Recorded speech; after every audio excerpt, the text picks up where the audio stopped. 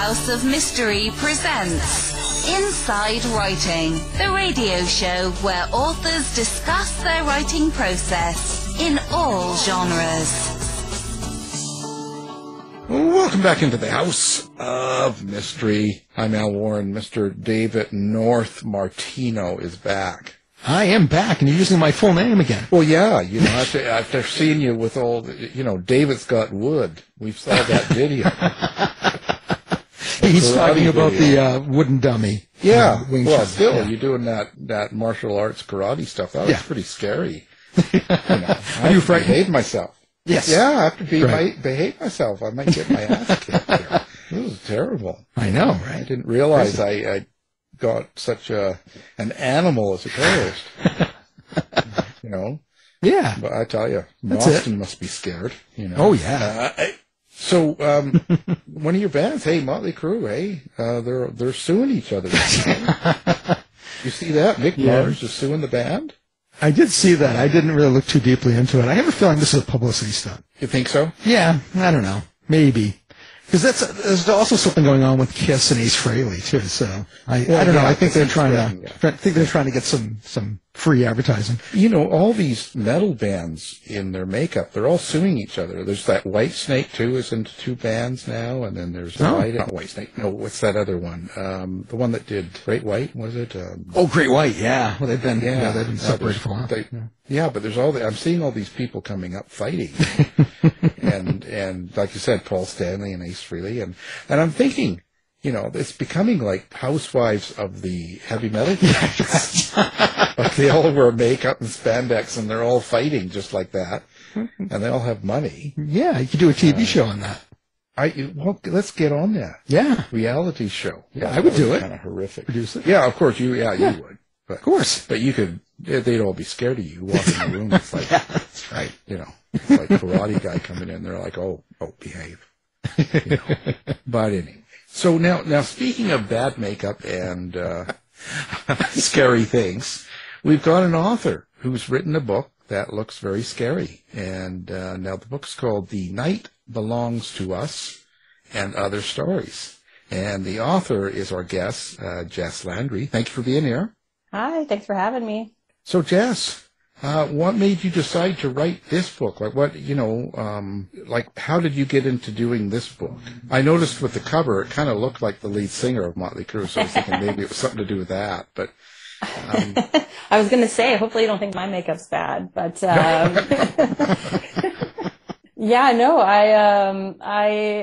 have been writing for a while, a very long time, since I was little, all throughout school, and then kind of took a break when I was older to, do the adult thing of not writing and get a real job and all that fun stuff. And kind of throughout the past few years, I've dabbled back into it. I shouldn't say dabbled, I do it professionally. And, kind of through COVID and everything, it kind of ended up being a bit of a blessing in disguise where I was able to quit the day job and get into writing full time. So I do that now somehow, some way. But why dark? This is a darker collection, right? This is a darker story set. So what happened to you as a child? What didn't happen to me as a child? No, I don't know. I've just always kind of been into the weird stuff. I was thinking before we jumped on here about like my own origin story, my villain origin story. And I remembered that when I was in kindergarten, we had to make up a book, make up our own story. And mine was about a dog who goes trick-or-treating. So I've always kind of like, for some reason, gravitated towards the weird and the dark and the creepy. I personally don't think I'm weird and dark and creepy, but maybe I am. I don't know. Public perception is everything. But yeah, it's stuff that I like to watch. I like to listen to music that's weird and dark and creepy, and I like to write stuff that's weird and dark and creepy. Well, I'm wondering how did you find the horror writing community? I know way back for me, I found Shock Lines, which was a message board and a bookstore basically online. But I was just wondering how you came across all the people. Yeah, for me, when I started to take writing a little bit more seriously, maybe about 10 years ago or so, I did some Googling and I found the Horror Writers Association, and I joined up with them, and I found them to be really welcoming and just really nurturing to new people. Like, they have a really great mentorship program that I went through. Right. And they have opportunities for you to like volunteer and help out and stuff. So I did a lot of that, and through that, I met a lot of interesting people online, and just it kind of grew from there. And I found a lot of, camaraderie in them, because there's so many like-minded people in that community. And, not just people who are in the Horror Writers Association, but there are people just generally online who end up finding you, after you kind of start your writing journey, who are in the same boat and who kind of want to do the same thing. And so there's this sort of like online kinship that ended up being formed just through many like-minded people. It's a really nice thing out there. Right, absolutely. Or can be anyway. Well, I have to wonder here. Now, you've got different stories in here. This is a series of small stories, right? Short stories. Yeah. Now, and I see one of them, you got the daughter and mother escaping from Nazi Germany, and they get on the Hindenburg. Yeah. Of course, and that blows up. Of course. Spoiler. Yeah. No. Well, I mean, if you know history. So are you keeping history in these stories realistic? Like, you're following the real history, but you're just putting your characters into it? Or do you actually change history? Yeah. For that one in particular, that story's called Mutter. That was, one of my first ones that people kind of started paying attention to, which was really nice. It was commissioned for an anthology called Fantastic Tales of Terror that was edited by Eugene Johnson. And so the whole theme of that anthology was taking real life situations and blending them with the fantastical and all that fun stuff. So when I set out to write that one, I was like, well, what's something that I could take that hasn't really been covered that much and that I could spin in a different way? And so I'm not going to spoil the big surprise after the Hindenburg explosion, but there's another twist that happens after that ties into some cryptid mythology that a lot of people responded nicely to. And that story actually won me the Stoker Award in 2019? 2018, wow. 2019? Sometime back then. But yeah, it's been great. Since then, it's one of those stories that people just responded really well to. And I still get some nice comments about it today, which is always reassuring. How was that for you when you get a Stoker Award?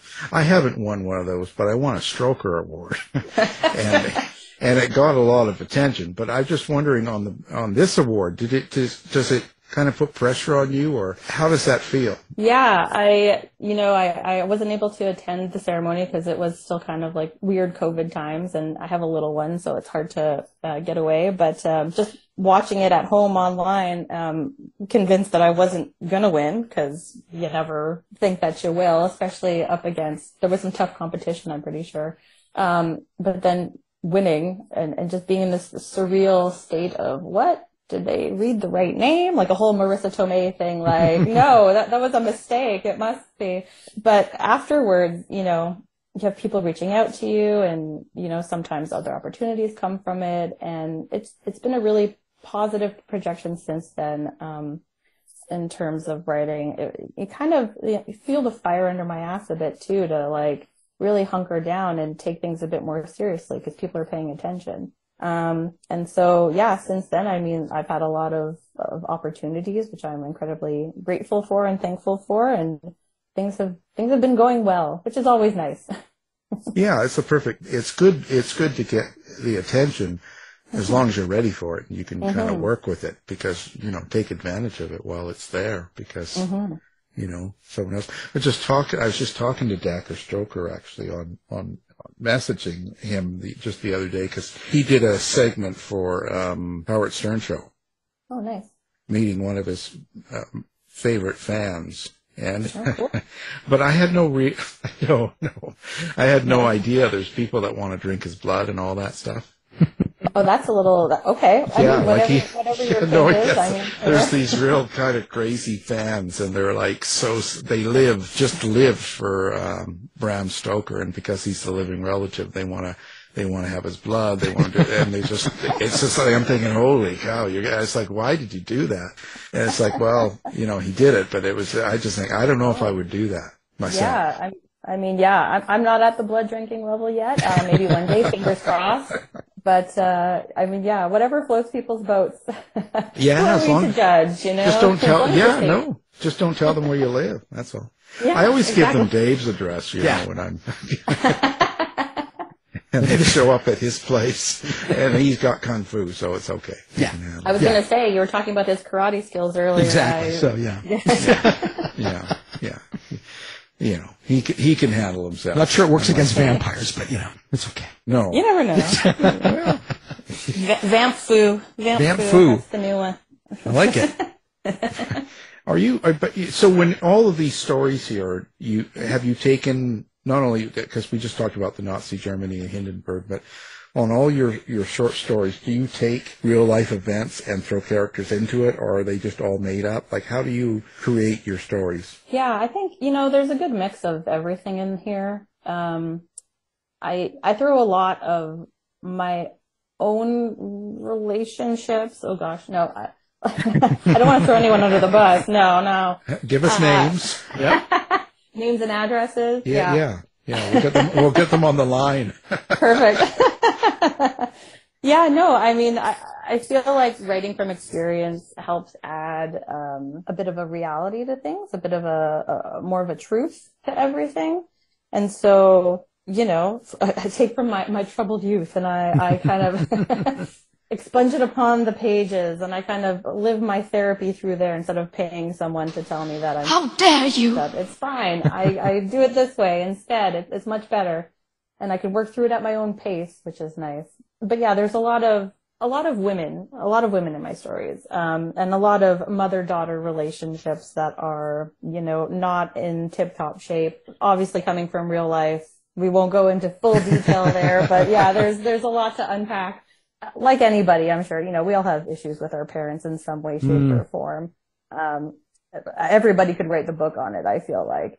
And, me now having my own daughter, I'm like, oh God, what am I doing to her right now? What is she going to write about when she can actually write something? Because she's only 6. But it's like, yeah, how am I messing her up in the way that my own mom messed me up? Looking forward to it. That's great.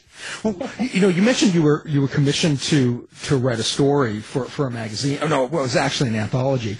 And I was just wondering, do you find it easy when you get an invite from an editor to come up with a story? Or I'm just asking because even with some open calls, I look and I'm like, I don't have any ideas. So, For sure. And it takes me, like a month. Real, yeah. Right? Absolutely. I hear you on that. I find it easier because then it's like literally spoon fed to you, like, here, write about this. And you're like, okay, I'll see what I can do. And sometimes, sometimes it doesn't work out. Like I have one story in here called, I Will Find You Even in the Dark, that was nominated for a Stoker as well a couple of years ago. And, it was originally commissioned by a magazine, and I wrote it all up. And I was all happy with how it came out. It was super good. And then they read it and they were like, no, that's too dark. That's how it always happens. What? Yeah. When you like it, and you think, this is a great story, they don't want it. They only want it when you write it and you're like, I don't know if this is very good. And then you send it in and it gets taken right away. Yeah, that's the laws of the universe. So yeah, the message here is don't be proud of anything that you write, and then send it out into the world and people will love it. Exactly. But yeah, so that's where I was like, oh, well, now what do I do? But then luckily, Dim Shores picked it up for their anthology, Dim Shores Presents Volume 1. And yeah, I had some success with it there too. So everything, everything works out in its own mysterious way, I guess you could say. One of the things I noticed in your, in the promo for this book, it talks about how you blur the lines between genres. So what does that mean for someone that what are you doing to blur the lines? I mean, what are they getting out of the story is what I'm trying to say.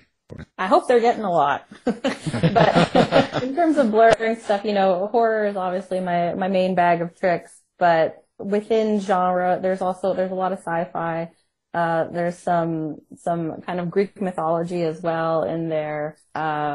there's a lot of like, there's action horror and there's like quiet horror. So it's kind of like a mixed bag. It's really a mixed bag of horror. But there's so many, subgenres within the genre, right? That it's like, it's fun to kind of untangle some things and explore them in different ways and kind of revisit them in ways that people might not expect. And it's just a fun thing for me anyway, to kind of subvert expectations on a few things, especially having all my stories mainly about women.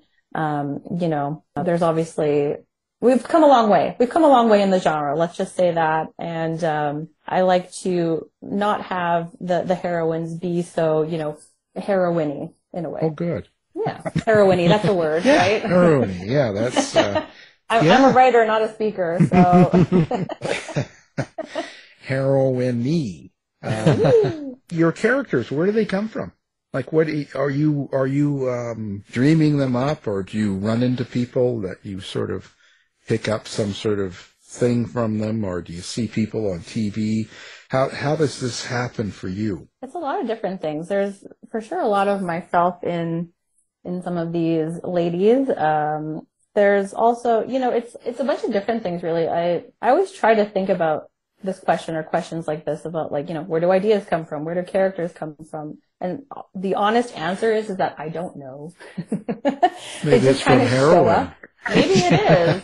Maybe I'm a little heroine-y right now, but no, it's one of those things that like, it just kind of comes, and when it comes, I just start writing, and I usually, this is going to sound terrible, I don't think too hard right at the first draft stage anyway. I just kind of go with the flow, and whatever spills out is what spills out. It's usually a pile of word vomit, but then we edit it to make it into something a bit more shiny and a little less smelly, and it usually comes out as something somewhat legible anyways, I hope. But yeah, I honestly like, it's a little bit of me. It's a little bit of, the relationships I have in my life right now. Maybe some friends have ended up in here, and they'll never know because I want to keep them as friends.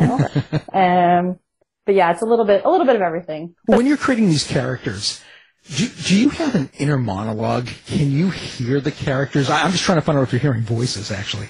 I know I am. But can you, because not everybody has an inner monologue, and I'm just wondering, is that how you create dialogue, or how does it work for you? Yeah, for me, I can hear, I hear voices. I hear voices right now. Who are these men that are talking to me? But no, I hear voices. I see, like I can see scenes and images really clearly. I have a very randomly visual mind, and it's kind of weird too. I'll let you in on a little weird thing that I actually have, this condition called hypnagogic hallucinations. So at nighttime, when I'm like in between, being asleep and being awake, the brain is still kind of active. I can see things, and sometimes it's nice things. Like the past little bit, I've been seeing the ocean floor on my ceiling. So I'll see like turtles swimming by all merrily. It's like Finding Nemo on my ceiling, basically. But other times I'll see shadow people, or when I was younger, I used to see a giant spider at like the corner of my room, just kind of hanging out. And then occasionally I have auditory hallucinations as well. So sometimes I'll hear music, and it's very bizarre. So it's all real. Sometimes it's all, oh no. Who are these people that have been watching me sleep, and why is there an ocean on my ceiling? Exactly. They don't allow you to drive, do they?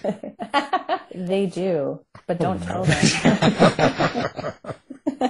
Wow. Yeah, no, it's a very weird thing, and I just recently found out that a lot of my aunts have the same thing as well. So I guess it's a hereditary thing that's been running in the family for a while, and they were all creeped out about it, but I'm like, yeah, give me more shadow people, give me more creepy things staring at me while I'm trying to sleep. And your husband's alive. He's alive.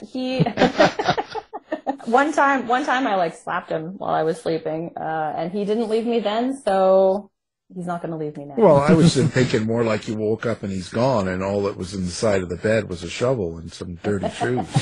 I mean, the night is young. Things can happen. Well, yeah.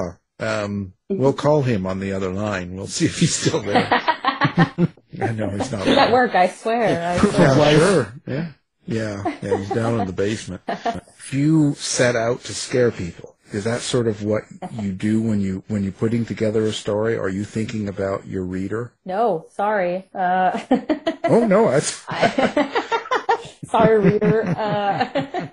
No, I just honestly I write stuff that I like, stuff that interests me, stuff that I feel like I have to get out there. For me, for reading and for watching movies and stuff, I don't get scared very often. War movies scare me, of all things. I don't like watching war movies, but give me, all the blood and guts and everything, and I'll just, be knitting as I'm watching it, enjoying myself, sipping a tea, doing what I do best. And so it's kind of interesting to me, though, to see people that do get really scared by different things. I have one of my stepsisters is the biggest chicken in the world. And so I somehow convinced her one year to go to a haunted maze around here. And while we were going through, I kept saying her name, like, it's okay, Carly, like, you'll be okay, Carly. And the scare actors heard me saying her name, so they picked it up and started taunting her as we were going through the maze. And it basically traumatized her for life, and now she won't even talk about it. So I enjoy stuff like that. I enjoy seeing people being scared. I'm hopeful that, people are scared at what I'm writing and what I'm putting out, but if they're not, that's cool too. Yeah. Well, that's, she's probably in an insane asylum right now. She is. Yes, she is. But well, do you kill off people you don't like? Or do you put them in bad situations? Like, even if you don't really know them that well, or you know what I mean, just people, do you draw from real people at times? So I wonder if you take someone that's really evil or you don't like or you think is terrible and incorporate them in one of the, let's say, victims of your books. I mean, for me personally, I try to surround myself with people that I do like, so that way I don't have to kill anybody, both fictionally and not. But, there's obviously a lot going on in the world right now with some pretty terrible people, leading people around, and that definitely seeps into things for sure. So, you find yourself maybe even subconsciously writing those types of people as your villains, and then, feeling a little good about yourself when you do give it to them at the end. I think there's some nice poetic justice in that for sure. Yeah, because in a way, you've got more control. If you're writing nonfiction and a true story, you're sort of stuck with, sometimes the bad guy gets away.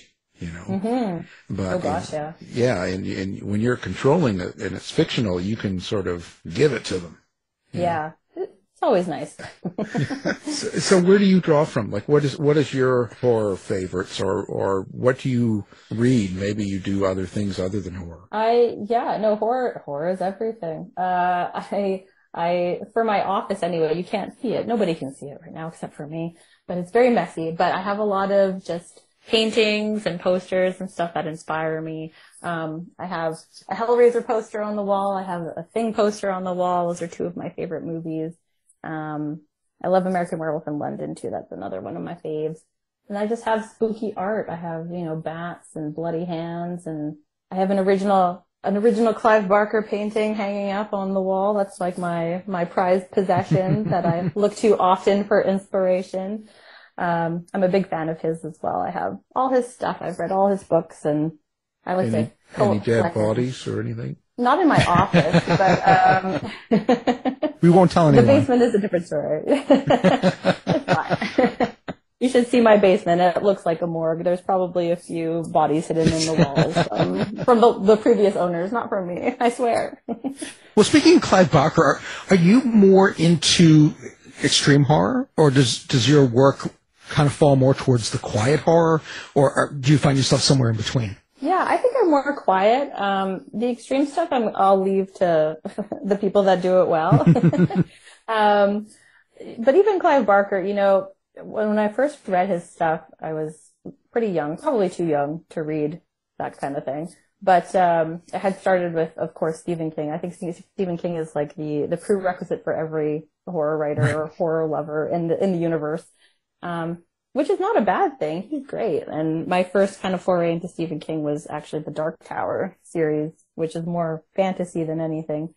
But then, I started to look for more, different, right? Because it's all just, these white dudes writing creepy stories, which is fine. Like, that's kind of the basis of everything. But there has to be more than just that one perspective. And so, I mean, Clive Barker's a white dude, but he's also a gay man. And so it adds this whole other level of, for me, reading his stuff, like, it's very, very sexual, very, like, coming of age, sort of finding out who you are in the most times the most grotesque way that you possibly can, which is cool. I thought it was great. And, he does a lot of painting and he does photography as well. And I just really, his stuff like resonated with me, and it still does. And I still look to him for inspiration to this day, because I just think he's the most creative person out there. Clive Barker was gay? Yeah. He still is. Well, wow, I never knew that. Yeah.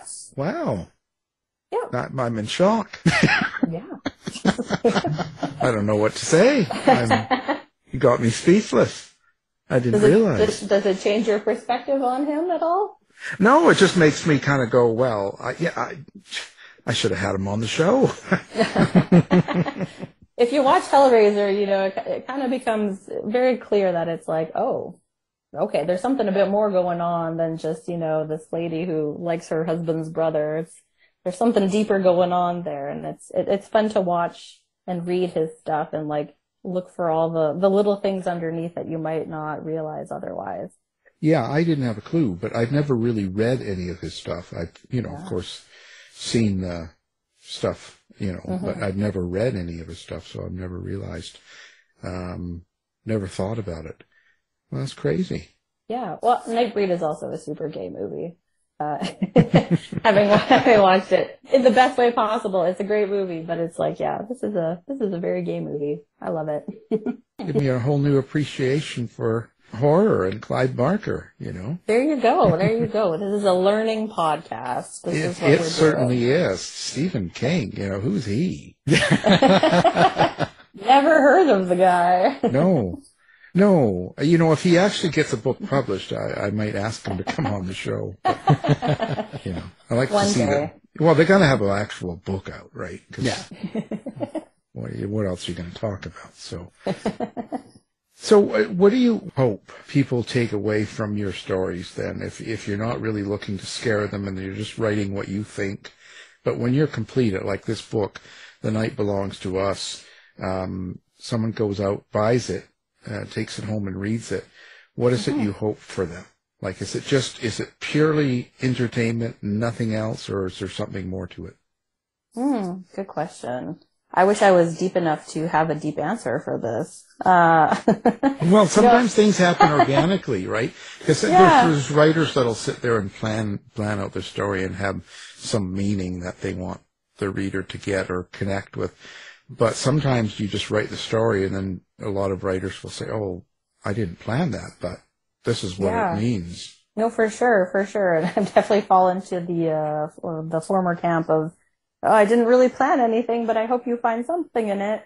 But there's definitely, like I said before, a lot of strained relationship stuff in here. It's coming from my own experience. Hopefully some of the stories have a bit of a catharsis too with the relationships. They might not end positively all the time. For the most part, they do end negatively because that's just how I am hardwired. But, if somebody reads something and sees their own relationship with a parent or a sibling or a friend reflected in there and sees that, there is some sort of maybe grotesque hope in some way, then that would be pretty cool. That's pretty cool. But I hope that it's hopeful for sure. And, the titular story, The Night Belongs to Us, is probably a good example of that too, because that's about a relationship between two women who are both in a way having a strained relationship with their own mothers. And then they both come to this realization at the end that, not spoiling anything, but, that they don't necessarily need their blood family. They can have their own chosen family, and that is enough for them. And so, that'd be a nice takeaway for someone too, I hope. Yeah. Yeah. Well, Why not? talking about, you were talking earlier about, Stephen King, Clive Barker, getting into, from the 70s into the 80s, where in the 80s horror became huge. That's where I kind of fell into reading horror books but by the early 90s, horror the genre itself as a written form kind of imploded a little bit. What do you think about modern horror today? Do you think that there's a comeback, a resurgence of this type of fiction? Is that what you're saying? Yeah, for sure. So I worked in publishing for a bit too. A few years ago, I was the managing editor at Trepidatio Publishing, and I also worked with Journal Stone. They were essentially the same company. And so one thing that I really wanted to do as the managing editor was bring more, diverse voices to the forefront, and to help those who, haven't really had the opportunity to get their works out there, Right. And so when I started doing that, that was around the time when I was seeing more women, more people of color, starting to get into it and to find their own footing in, what was predominantly white and male before. And now I think we have so much, and it's wonderful, and we need even more, because there's only been one POV for such a long time. Me too. I'm a child of the 80s and 90s, and so I grew up watching and reading all of that same sort of horror. And especially for movies, because I'm also a screenwriter, but especially for movies, when you're younger and you're watching stuff that kind of very clearly was not made for you, it kind of makes you feel like you shouldn't be watching it, and makes you feel a bit awkward watching it. And so I've always gravitated more towards the female-led stories, because that's always what I wanted to see more of. And it's really heartening to see so many women now both writing more, directing more, screenwriting more, and just getting more of that female-led horror out there. I'm a big fan of that. America went to hell when they decided to let a woman go to work. Well, I'm Canadian, and so no, I say that. Great up here. No, I said that. I say that. No, I'm a Canuck too, actually. Just so you know. But what I did was I interviewed a guy in Seattle that had been put away for murder back in the 50s, and he didn't do it, and he got out and, I don't know, 10 years ago or something. So I was spending time with him to write a story in a book. And when I met him, that's the first thing he said to me. He said, America's gone to hell, and the reason is they decided to let a woman go to work. Are we sure he didn't do the murder? Are we sure? No, but you see, that became kind of the point of the story. Because throughout the whole time I spent with him in a year, he was the biggest asshole you'll ever meet in your life. I'm not kidding. But the idea was, just because he's an asshole doesn't mean he can be put away for something like murder that he didn't do. That's true. Do you know what I mean? True. And I think that's what became the point of the story. That's how I turned it into it. And so anyway, I just... We need an asshole jail to just put all the assholes. Well, you see, I was thinking about that. We could have one of those. Put it in Florida, because then it'd save the traveling fees for most people. But the entire population would be in. I mean, it's like just shuffle the government into the. Yeah, exactly. So, but as a horror writer, in these modern times, I like to ask this question, because it seems like there's a lot more awareness and sensitivity, and so people are becoming much more aware, much more sensitive and thinking about it. But when you're writing horror, are you conscious of the type of violence and or sex or dark things that you write on the paper? Well, for sure, yeah. Especially as a woman, I don't do sexual violence. I'm not into that. I'm not going to write about that, at least not in like graphic detail. I don't see the point, for me personally. And, there's a lot of stuff that's going on in the world too that, specifically kind of grabbed from, going back to the title story, The Night Belongs to Us. In a way, it's about as well the missing and murdered Indigenous women genocide that's kind of been going on around these parts, both in Canada and in the U.S. And so I think that as long as you are aware of what you're writing about, if it is a super sensitive subject, if you go into it with a level of understanding and grace and tact, like as much as you can, then, I mean, I don't want to say it's okay, but we can't shy away from these things also, is the thing. We have to talk about these things. And reflecting back to the horror movies of the 80s and 90s, they were all reflective of society, right? In the 70s too. Everything in horror is reflective of what's going on at the time. So like, you know, Romero's Dead movies, they're all very reflective of, you know, what was happening in the 50s, what's happening in the 80s, you know, all that stuff. And I think if we approach it in a way that is compassionate and understanding, then I think that is good. It's a good sort of therapy for us to kind of work through our own feelings on it as well. Yeah. I always wonder about that because some people are very aware and they're right on it, and some aren't. You know, and it's just it's kind of interesting to hear the different points of view. For sure. So, how are you adapting to social media, or are you, or do you like to be all over Facebook, Twitter, TikTok, dancing, and all that stuff? I watch a lot of TikTok with my daughter. We watch a lot of cat videos on there. That's probably the extent of my TikTok usage. I try to do a social media presence, but I find it to be such a dumpster fire of a place all over, you know. And it's like it's good for promo and stuff too, and it's good to, you know, communicate with fellow horror writers and fans and all that. But I feel like the bad outweighs the good a lot of the times, just because it's the spread of misinformation, all the hatefulness that goes on in there. It's more exhausting to be on it than anything, and I am not that big of a fan. No, it's like a big bar fight. Exactly. You can't look away. You can watch it for a while, and you can get into it if you want, or it's better to stay out of it, you know. Exactly. You know, it's kind of crazy. So how do you want people to find you? Do you like readers to find you? Do you have a website? Do you have any place that you, sort of set up for readers? For sure, yeah. I have my website. It's jesslandry.com.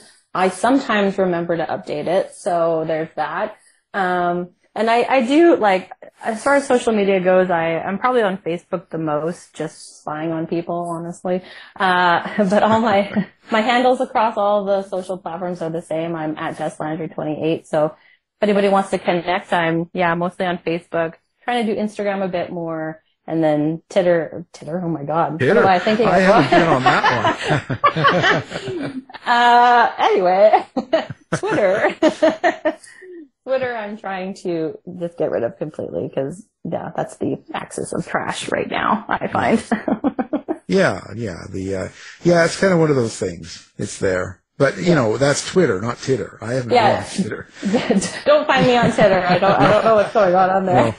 No. Dave's on there all the time. He spends the whole time on Titter. He's on there right now, actually. He can't get off Titter. He's stuck. He's stuck on that. He's on the nipple ride. Yeah, it's awful. So when you were writing through the pandemic, do you think it affected you? Were you one of those writers that could write through all the weirdness, or does it sort of shut you down? Yeah, no, it was great. I love being home. It was like, I don't have to go anywhere, and I can keep my sweatpants on. Perfect. But the tension, every time you do turn on the news or you flip it through your Twitter looking at cats, all of a sudden there's like some guy in the Costco yelling at the woman because she's telling him to wear a mask, and you know what I mean, like all the tension going on outside of the house. I mean, do you think that seeps into your writing or affects you, or can you just blow right through it? No, it for sure seeps in. I think it affected everyone in some way. That's for sure. for us, it got to the point where we were watching the news almost too much. And then we just had to like stop because, at least for my husband anyway, he has anxiety issues and it was just feeding into him in a very bad way. So it was like, we can't watch this every day. We can't look at these numbers going up. It's like, it's too much. And then being home all day for him and I, excuse me, and our daughter as well. It was like, oh God, we need daycare. We need stuff. Like we need something. We can't all just be in our house together. But yeah, it's, I haven't been in Costco actually since before the pandemic because I just refuse now because it was bad before and now it's just hell on earth basically. Yeah, oh, for sure. Walmart with a membership, yeah, that's crazy. Was that Walmart Plus or whatever? Like, who do they think they are? Yeah, I don't waste my time on any of that stuff. Mm-hmm. Too many people too, right? Mm-hmm. Oh gosh, yeah. We just came back from a trip. We went to London and Paris, and we were in Paris during the marathon because my brother-in-law ran it, of all things, which is like good for him, but why run a marathon? But anyway, when we had to take the subway, the metro while we were there, and it was just jam-packed. And I was like, oh no, I'm coming back with something. And lo and behold, here I am on the tail end of something. I don't know, not COVID, but a nasty cold anyway. Yeah. The train's it's a good system, but I got sick every time I was on it in London or England, anywhere. I always got sick. People sneeze and everything, and it's just so crammed, and it's too much. Yeah. And I come from a city where we don't even have the subway. Like we just have buses, and it's like, no, I think I'll just walk everywhere when I can, when it's not, minus 40 degrees. Yeah, it's Canada. Yeah, it's Canada. Minus 40, wear your shorts. Yeah, exactly. Sounds like New England. Yeah. We're two in the same. There you go. There you go. Well, okay. So now we'll wrap this up, and we'll have everything up on our website. Of course, like I said, your website and everything. And of course, the book is called "The Night Belongs to Us," and our guest is the author of that book, Jess Landry. So thank you for being here. Thanks, guys, for having me. This was a good chat. I'm sorry about Titter, or maybe I'm not. I don't know. Time will tell. Thanks, Jess. You've been listening to the House of Mystery radio show. To find out more about our guests, hosts, or shows, go to www.houseofmystery.com. Show's over for now. Was it as good for you as it was for me? Yeah. Good night. This has been a production of Something Weird Media. I'll be back.